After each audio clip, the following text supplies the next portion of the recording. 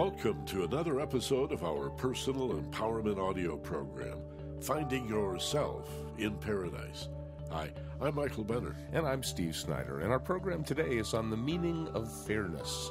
I mean, what does fair really mean anyway? Life inherently doesn't seem to be all that fair. In fact, Bob Dylan said, man is opposed to fair play. He wants it all and he wants it his way.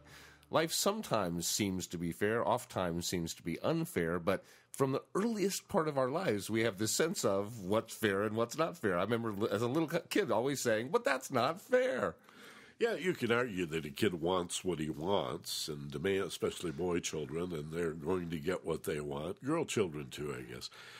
Boys ask for it or demand it in a different way. But I think beyond that, Steve, there is some deep longing for justice, even as little kids. I don't know if it's a nature-nurture thing, where we pick it up, whether we're born with it. Maybe it's in our genetics. But I'm hearing a kid's voice, maybe it's my own, crying out, it's not fair. It's just one of the great disappointments of life. And I think it may come in a series of disappointments in childhood that life is not fair. And that's heartbreaking. And then we find out again how cruel and unjust it can be. And that breaks our heart and demoralizes us a little bit more. I think we have to consider that each of us is challenged in our lives to deal with the apparent unfairness. Yeah, and it's like blatant, actually. I mean, when a little kid grows up in abject poverty and has nothing to eat and knows that there are these other kids who are like living in the lap of luxury, it can't be fair. It doesn't seem fair. It isn't fair. Anyhow, any way you look at it, it's not fair. It's not fair that I was born in the 20th century in one of the safest places in the history of the world with more opportunity and 4 loving parents, and a lot of kids were born with absolutely nothing. It's absolutely not fair, and life isn't fair. But one of the things about the fact that life isn't fair is that you can determine the odds. I mean, you can make it not fair in your favor or not fair against you. You have some control over this not fair thing called life. This is an interesting topic we've chosen because in addition to being a topic on its own, I think it's an entry point into something really big. The more I think about this now, the more I'm realizing how fundamental, at least it seems to me, to be. Again, the idea that it's not fair, it could arguably put us on a mission to make it fair, right? It could be some sort of deep calling within us, not sure how to frame it or how to describe it, but again, a longing or an urge to make things better. And maybe that's part of our nature, is to be a that's not fair detector, and then do your best to make it fair. Now, as a kid, of course, or a young adult even, some people maybe all of their lives, that fairness is essentially self-centered. But for many people who mature quickly and whose awareness expands to, wait a minute, my stake in this is pretty all-encompassing. There's really a community here, a world family of people, and if there's one person hungry and a bunch of other people have food, that's not fair. I have a stake in that somehow, even if that person's on the other side of the world, and it's in my interest to make that fair. I'm interested that in the current healthcare debate, for example, I rarely hear people talking about the common interest in public health, as we at once understood the common interest in public education. People say, why should I have to pay for another child, not my family, to go to school? And the answer is because you benefit as being a member of the society. Same thing with health care. Why would you want poor people denied health care when your kid could pick up tuberculosis or some other contagious disease from that person that doesn't have health care? It's in your interest for everybody to be educated and for everybody to have health care. And Steve, what I'm saying is I think it's in our interest for things to be increasingly fair. And hopefully more and more people are aware of that and looking for ways to make, beyond self-interest, to make the world a place that's more fair for everybody. Certainly the higher self we find in paradise. Well, throughout history, the leaders of whatever group you were in, be it the small tribe of 50,000 years ago or nations of today, understood that there had to be some kind of fairness or the people will revolt. I mean, that's what revolution came from, was opposing what seemed to be unfair. So if it gets too bad, like it did in Napoleon's day, or if it gets too bad, then people take over and they revolt. And so there's a sense of fairness is a necessary ingredient of people not overthrowing the leader of the country. But I don't think it's inherent in the leader's mind that they want to be fair. Most leaders don't. I think they feel like they need to be somewhat fair, but they'd much rather just control it the way they want to control it. Most leaders, what is the great quote, isn't it wonderful for leaders that people don't think? Adolf Hitler, So most leaders take advantage of the fact that people will just follow direction and do what they're told and not work with fairness as a goal. It's just, I better be somewhat fair or else they'll revolt. Well, where is it in our Constitution, our Declaration of Independence, our Pledge of Allegiance? I'm not sure. We have that phrase, truth, justice, and the American way. That's actually Superman. It's for liberty. Oh, okay. It's liberty and justice for all, I think, at the end of the Declaration, at the end of the Pledge of Allegiance. Justice is in there, though. Liberty and justice for all. And we have a criminal justice system, and then we have a civil law system. So government plays a very important role in trying to create a sense of justice. What about private corporations, though? Well, depends on the corporation. I really do think that there are more who are getting involved in a sacred commerce, in caring about human beings and making the bottom line not just money, but also the impact upon the people that work for you and the customers that you touch and the impact upon the environment and the planet itself. I think we're seeing triple bottom line in some of the more enlightened CEOs in the world. I fortunately get to work with a whole bunch of those. But bottom line is, it's not supposed to be fair. In business, it's not supposed to be fair. If it was fair, then you wouldn't be able to take an advantage over your There'd customer. be no profit. Yeah, right. It's not fair. It's not. You're supposed to get the edge. You're supposed to find a way to do it better. Margin. And the truth is, life is inherently not fair. I mean, that's the basic premise of how we work is not fair. To me, the concept that, for example, when we think negative thoughts and have negative feelings, our brain holds on to those like Velcro. It's just tight, because this could be survival stuff. But when we have positive thoughts and positive feelings, given that there's no real survival advantage to them, our mind lets go of them like Teflon. Now, that's not fair. It takes 5 positive thoughts to equal the power of 1 negative thought. That's not fair. Of course, we can take the fact that it's unfair and turn it to our advantage by enhancing our positive thoughts more and more and more. Then our positive thoughts become more powerful than our negative thoughts, and we have the advantage of knowing how our mind works.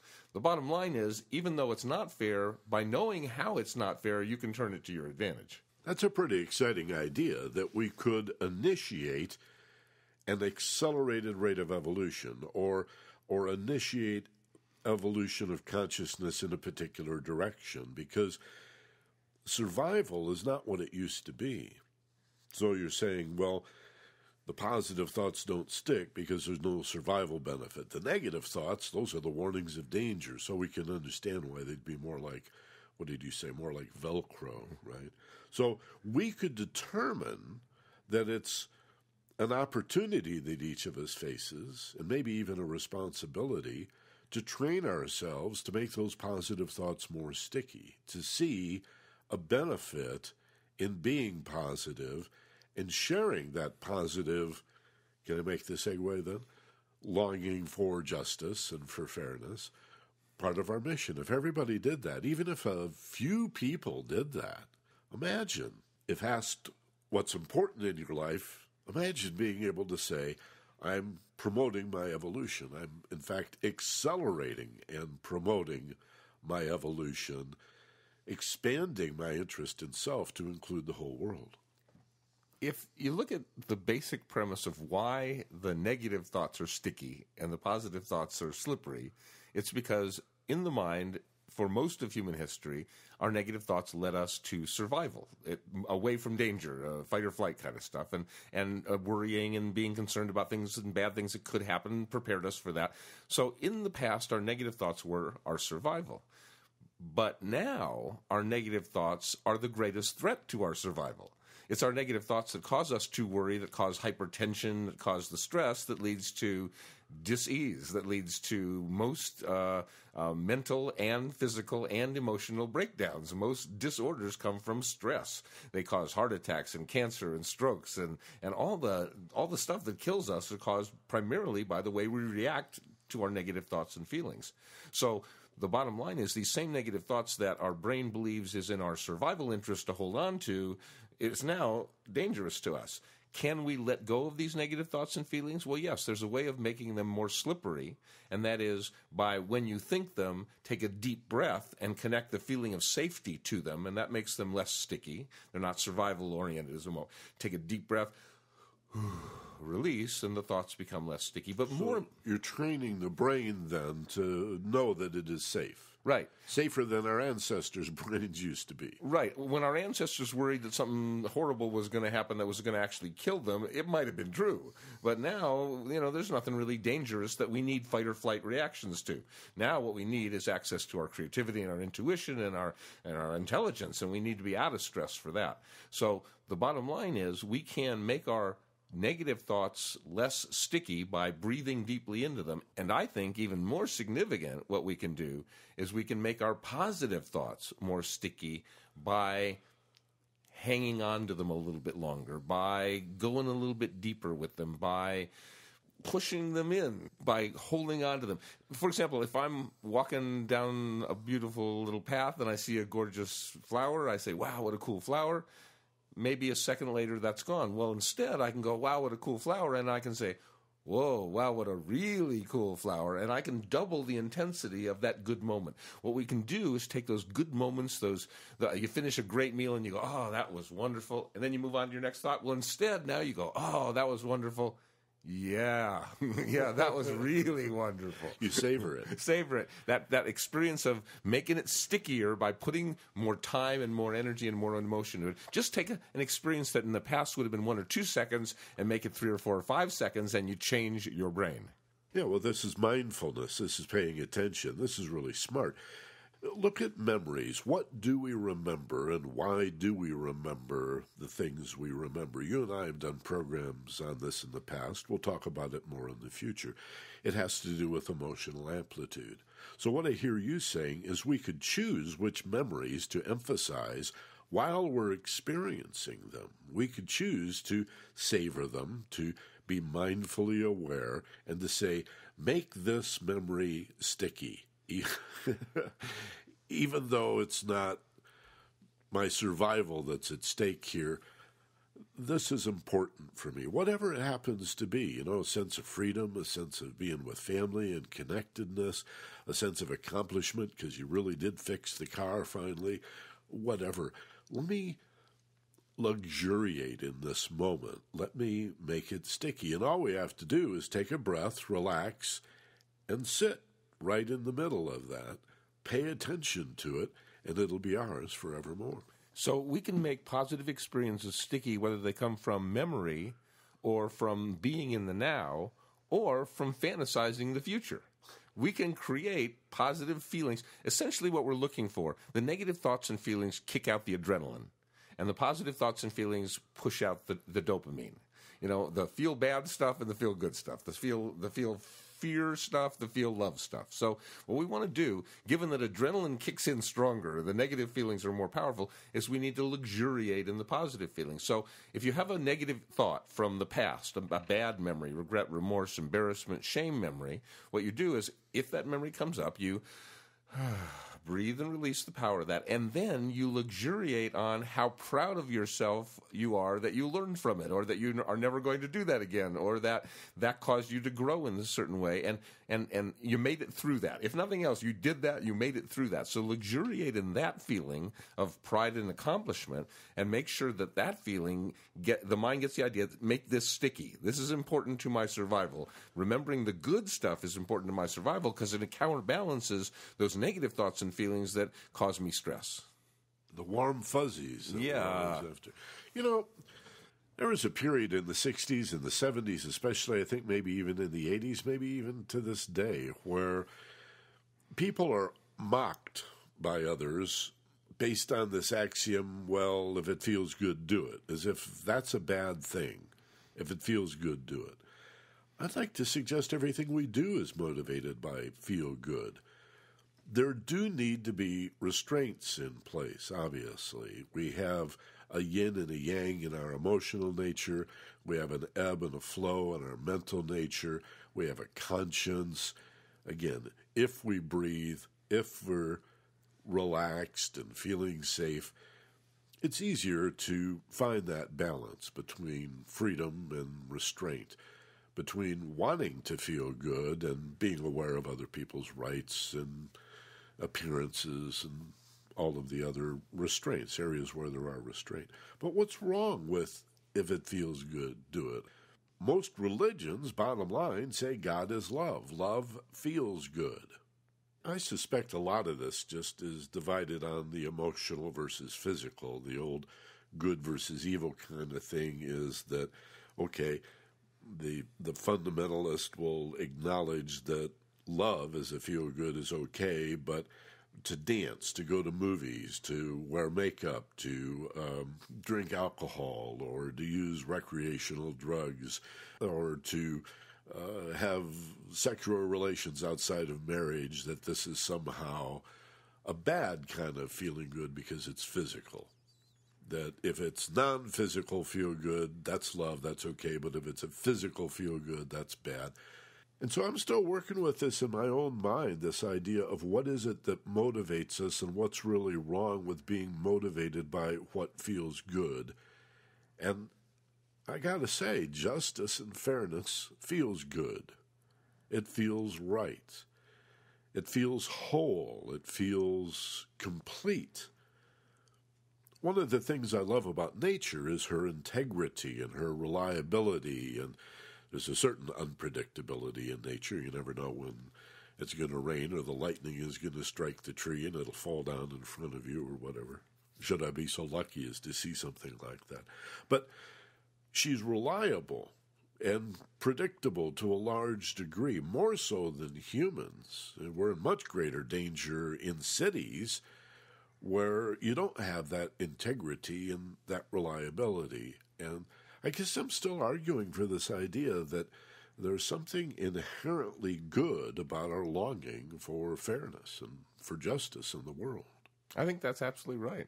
I think we have these, two polar opposite drives inside us. From the earliest of any creature, you move toward pleasure and away from pain. It's pretty basic. A one-celled creature will move away from what hurts and toward what feels good to eat or to mate, basically, or 10 cells or 100 cells or whatever size creatures we're talking about. It's inherent to want to move toward what feels good and away from what feels bad. That's inherent. But that's not fair when you're in an environment with mostly stuff that feels bad and only a little stuff that feels good. It's equally not fair when you're in an environment with mostly stuff that feels good and some stuff that feels bad. The point is, as human beings, we get to create which environment we're in. Life's going to be not fair. Basically, it's not going to be exactly the same amount of good and bad. It's not going to be fair. But we can decide whether it's mostly good and a little bad or mostly bad and a little good by which we make sticky. And it's inherent in our autopilot to make the negative stuff sticky because that's survival stuff from thousands of years ago. But we can change our minds. We can make the positive stuff sticky by enhancing it, by spending more time with it, by luxuriating in it, by going deeper in it, whether it's a negative memory that we remember the positive applications of what we learned from it, or it's a positive memory we luxuriate in, whether it's an experience in the now of seeing something or smelling something or tasting something or hearing something that's just beautiful. Take an extra minute. Instead of just a minute, take an extra minute and luxuriate in the good feelings. This is a salve for all your negative wounds that you have inside of you. The more time you spend on this positive stuff, the more your brain changes to a more positive brain. The more you make the positive stuff more important than the negative stuff, the more your brain changes. It morphs into a more positive kind of thinking brain. And the less it pays attention to the negative stuff and more it pays attention to the positive stuff. You can change your brain. It's neuroplasticity. You can do it by two things: by taking the power away from your negative thoughts, by breathing and releasing the physical hold they have over you, and then by putting more emphasis, more power, luxuriate more deeply in the positive thoughts and feelings you have, you remember, and you fantasize about. I think this is really cool. Let's talk a little bit about revenge, or the seeming need for vengeance, the idea that we have to set things right and, further, set people straight. Not only do we have to make them right, we have to educate somebody, make sure they understand the lesson. Like, that's my job now, right? I've been victimized somehow, so I'm going to seek some sort of, I'm going to get my pound of flesh. Eye for an eye. An eye for an eye. I want my vengeance. I want what's fair. Like your uncle said, fair is fair, right? Funny, an eye for an eye, that Old Testament injunction was actually intended not to justify a punishment, but to limit punishment, to no more than an eye for an eye. And it also had nothing to do with the physical eye. It had to do with money or the amounts of something. It's like no interest is allowed. You're only allowed to charge an eye for an eye. So people often use that in a funny kind of way, as if to justify, well, I need revenge. Right. After all, it's only fair that I get my revenge. And actually, this axiom, an eye for an eye, is to limit that whole idea. And then Christ comes along and says, no. You don't do that. It's like, let it go. Turn the other cheek. Be forgiving, right? My wife has a nice phrase, leave them to their own lessons, right? It's like a reminder that they've got a conscience. You may not want to admit it. You might think this is your job to set them straight, to teach them a lesson. Listen to these phrases. Where do we get this idea that that's our job? I think it's a dodge. I think it's a way of avoiding responsibility for our own life. Yeah, and the need for revenge, like that they took mine, so I'm going to take theirs kind of thing, is kind of like cutting your own arm and watching yourself bleed and hoping they bleed to death. You're hurting yourself. You're not hurting them. This anger, this thing that's eating you up inside, they don't even know what's going on, and if they do, they don't pay a whole lot of attention to it. It's your stuff. It's not theirs. The world isn't fair, and bad stuff happens to good people, and good stuff happens to bad people, and that's just not fair. What we can do is we can have a sense of what's fair for our society, not for perhaps any individuals, but what's fair, civil rights, and everybody gets to vote. The fairness for our society we can play with. But in terms of our own lives, we don't want it to be fair. We want it to be very, very biased toward us. We want life to be much more good than it is bad, not equal good and bad. We're going to experience, we need to experience good and bad in our lives to appreciate the other one, and we need to go real deep into what feels bad to be able to allow ourselves to go real deep into what feels good. But that doesn't mean we have to spend half our time there. We can spend a very small percentage of our time in a world that feels bad, and much more of our time in a world that feels good by retraining our brain to make the positive stuff sticky and the negative stuff slippery. There's much in philosophy and psychology about the middle way, about balance or moderation, mediation, arbitration, conciliation, the idea that the answers to our problems are not in the extremes of things, but somewhere in the middle. Doesn't have to be the 50-50, but fairness is in the middle. And so when we find ourselves locked in a binary black or white argument with somebody, and we find that each of us is hoping the other person will somehow lose so that I can win, and that's all we've got, remind yourself, the truth is in the middle. Fairness is in the middle. Justice is in the middle. It might be a 90-10 middle, it might be a 20-80 middle, or a 55-45 middle, some blend, somewhere in between, but it's not going to be an exclusive all this or none of that. I think that's inherent to fairness and justice, the idea of a balance or a center. Yeah, and in politics, for example, you can have a tyranny of the minority. You can have a small group of people who have more power than they deserve to have, control things. So fair doesn't mean equal. Fair doesn't mean the same amount on one side of the ledger as on the other side of the ledger. Fair, I think, is just an acknowledgement of the way the universe operates, and it's fair here, it's unfair there. It's not inherently going to equal out in your lifetime. It's not. You're not going to end up your life with the exact amount of good and the exact amount of bad. It's not going to be fair. Life is going to provide some people with many, many more positive opportunities and far fewer kick in the butts, and other people are just going to have to make it through more and more difficult challenges than they should have to make it through. But on an individual level, we do have some control over what life appears to be, and fair, unfair, we can choose it to be unfair to our advantage. We can see the advantages we have. We can really pay attention to those positive things that happen in our lives, and we can really downplay the negative things that happen in our lives as they are lessons we can learn from, and we can make good out of everything. When life gives you lemons, squeeze it over lobster. A positive thinker doesn't only have positive thoughts. He does something, or she does something positive with all of their thoughts. We can make the game rigged to our advantage, but the game is rigged, because if you just let your mind do what it's going to do, it's going to pay much more attention to the negative stuff than the positive stuff. 5 times more powerful, because the mind still thinks those negative thoughts might be actually dangerous. We've talked a little bit about how government can approach fairness, or justice, it's usually called in legal terms. Let's touch on religion, because here we have, in many cases, a promise of eternal happiness, or at least eternal life everlasting, in a very happy place, this heaven, this nirvana, as if to say, well, life may be unfair on earth, but if you suffer well, if you behave and live according to these rules, these principles, these guidelines, then you get the gold ring, you get to go to heaven, you get to, it's a deferred kind of a sense of fairness or justice. Like, your life may not look fair as you're on your deathbed, but believe me, in the long term, I think we see that in Eastern philosophy too, with the idea of karma. It's a little different. The idea there is that it's not delayed until you die, because they believe in reincarnation. So that makes it a continual process of expansion and contraction, the ebb and flow of needing to learn a lesson, making mistakes.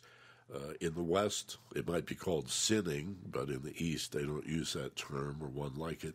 They just see it as lessons learned, and then you learn the lesson in this lifetime and another lifetime. But again, there is a spiritual, if you will, sense of fairness. Sure, and as they say, if you do follow directions, obey instructions, and live life within the non-sin guidelines, you get to go to heaven. It wouldn't be fair if people who didn't do that got to go to heaven. So there's got to be this other thing, of course, called hell, eternal punishment, the worst possible thing you could possibly conceive of. Well, that doesn't touch it. It's way, way worse than that.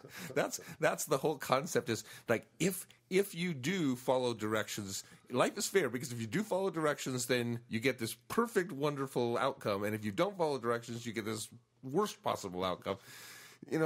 Pardon my cynicalness, but that just doesn't seem realistic to me. It depends on who's given the directions. Right? Exactly. But, there is a certain amount of fairness that does happen. I mean, it seems to me that those people who live good, healthy, caring, giving lives, generally speaking, have better ends than those that live those lives where they hurt and intentionally, do bad things to people. There are exceptions. I mean, I was not very far away when an idiot put a bullet through Bobby Kennedy's. There are some people who do good stuff and end up in real bad ways, and vice versa. There are some criminals in the mafia probably who are 100 years old and are just living and smoking their stogies and thinking back on how they screwed over everybody. So yeah, it doesn't always work out, but generally speaking, the more good you do, the more likely you are to have, I think, a good end in this life. The mistake is judging others instead of testing through yourself. You are the instrument. Each of us is an instrument. So tune the instrument. Tune it finely. Make sure it's well calibrated, because your experience is the only one that you can know. To, as Steve is describing, judge other people and admit it. We all do it. We've done it before. We have these stories, these voices in our heads, these stories that we tell ourselves about other people. But at the end of the day, you just don't know that this happy person may in fact be suffering. This person over here who appears to be miserable may know a simple joy that has escaped you till now. So give up the judging. There's, again, throughout religion and philosophy, many, many admonitions about this, and it's confusing because you do need to judge in life from time to time, but we don't need to judge other people. Maybe it's circumstances that sometimes we have to do some judging and make some critical decisions, but I think most of those admonitions about judge not, lest ye be judged and such, is about trying to understand yourself by comparing yourself to others, and you can't do that. It's backwards. You never heard any great wisdom, know other people, inscribed over the oracle, figure out the enemy. It's always know thyself. That's where the liberation is. And in knowing thyself, what you can do is you can change the actual physical structure of your brain to make it much more longing for those positive thoughts, feelings, memories, fantasies, and much more able to just not pay as much attention to the negative ones. It's not ignoring them. It's taking the emotional charge off of them. It's making them, when they do pop up, not affect you emotionally very much anymore. They're memories. They're just stuff that happen.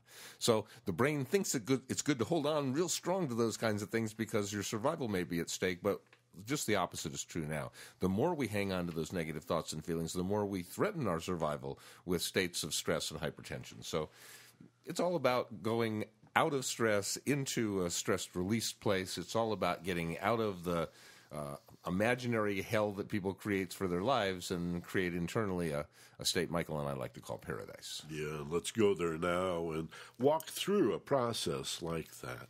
How do you take the negative stuff that's tends to be sticky because it's survival-oriented. We inherited this from our ancestors, and let go of that, make it a little more slippery.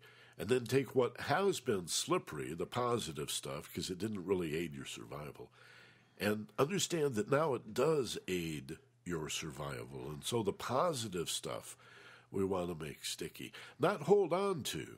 Remember, anything you hold on to, that's muscular tension, that's fear. That's a reaction. You make yourself a victim when you hold on to it. We're talking about allowing yourself to be surrounded by it, to stand in a kind of a magnetic field and know that consciousness is cohesive. That's what we mean by sticky. So let's expand that consciousness and its magnetic influence and see if it doesn't get even more cohesive, everywhere equally present. And when you come out of stress and a process of thinking of a whole bunch of different things back and forth, and close your eyes and take a deep breath and go to this peaceful place inside, of course, your whole mind becomes more sticky. Because when a bunch of stuff is going by, nothing really sticks. But when your mind moves into this state of focused passion, well, then everything does. So it starts with closing your eyes, cutting out 86% of that sensory input, cutting it down to only 14%. And then with that deep breath, allow your mind to understand you're safe. And as you release, now's the time to conjure up that beautiful place of peace. That calm, serene, real tranquil scene where you always feel so safe and free. This place of paradise, this alpha state, this is where you get to be. Remember a time that you felt really, really safe and relaxed and enjoyed a peace of mind. You still had a thought stream in your head, but you noticed that it wasn't as frenetic or chaotic as usual, and you enjoyed the feeling of that thought stream gently flowing through your mind, and similarly a stream of feelings that instead of raging like whitewater rapids is now just meandering through your heart. And you feel a quality of contentment as we encourage you to luxuriate in that feeling. linger here a while and allow yourself to experience full immersion in the satisfaction and the contentment of your life working for you right now, in this moment, without regard to the future, without reflecting upon the past. Give yourself permission to admit that right here, right now, you're feeling really, really good. And it feels good to feel good. In fact, it feels great. And this is a feeling that you can create. So take a few moments and luxuriate in this feeling of feeling good. Maybe it feels even better and better and better too. Inside your body, there's a feeling that you really like. Somewhere it's a glow, it's a wonderful feeling of energy flow, and it makes you smile. And it feels like peace. It allows whatever in the way to easily release. And these good feelings, they stick around. They sort of want to cling.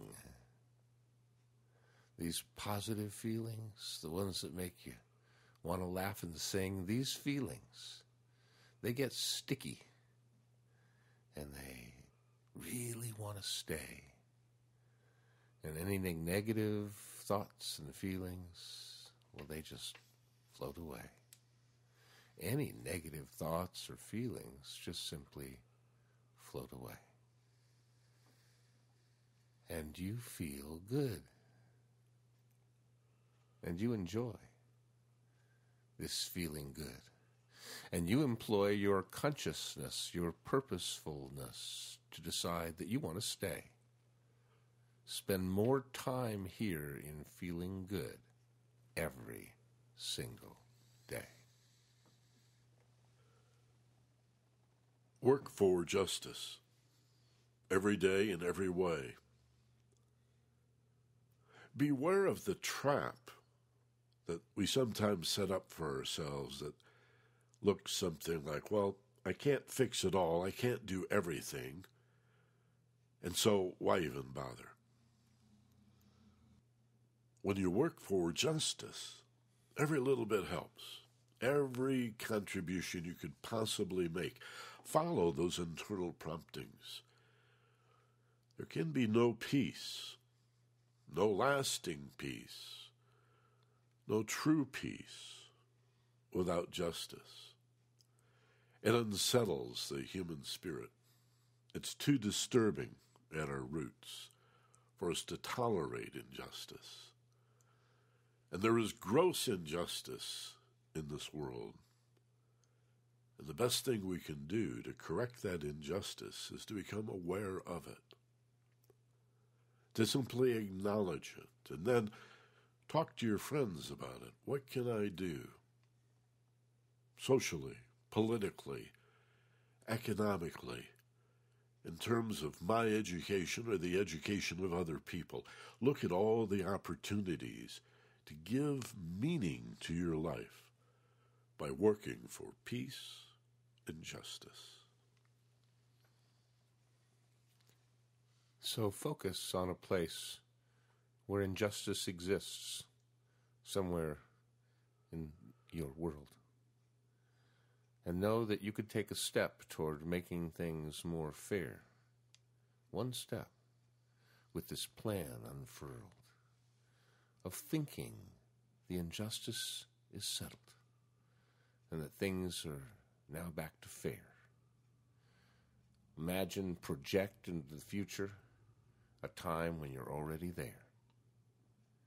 By imagining the injustice as something that's healed, something that's set right, just pretending that it's already true in your world, that shines the light. First step you can possibly take is to start with the end in mind. So imagine injustice as already healed, and as you do, you find some new ways to participate, some new things to do, some new ways to involve the passion in you in creating a fairness that you strongly desire. Imagine the world healed, and it stokes the fire.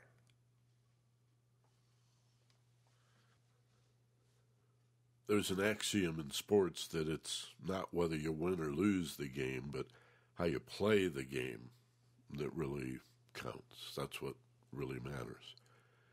When it comes to examining fairness and justice, I'd suggest the same thing is true. It's not whether you win or lose. It's not even how much you accomplish. It's that you make a contribution, because it adds depth and breadth to the meaning of your life. As you contribute to fairness and justice in other people's lives, guess what comes back to you? More peace, more fairness, more justice, which you then cycle around and continue the process. Around and around and around it goes. Some call it kindness. Some call it conscience. Some say it's just simply being awake and aware. Identify and acknowledge your urge for fairness, that right's right and wrong's wrong, and yeah, there's a huge middle, and that's where we get together and work things out, because fair is fair. So in those areas where life's not fair, what we have to do is adjust.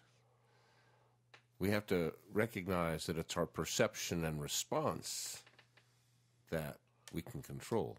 And in fact, we must. Because when bad things happen, we can turn it around and learn lessons and really grow. And when good things happen, we can make it stick around and let our brain really know that this matters. This matters a lot. This good thing that I'm going through, I'm going to hold on and release and hold on and release all the negative stuff as it goes through. But this positive thing, it's magnetic. It just sort of hangs around. And as I put my consciousness on it, I let myself surround myself with these feelings of feeling good. And I retrain my brain. And I explain, this is what you could experience instead. Inside your heart and your head, this feeling of consistent joy. Take the negative thoughts and let them release. Let the positive thoughts surround you in peace. And you cease to feel like life is unfair, because you're where you want to be, and you like being there.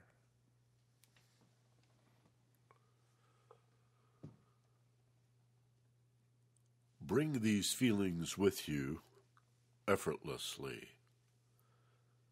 They are magnetic.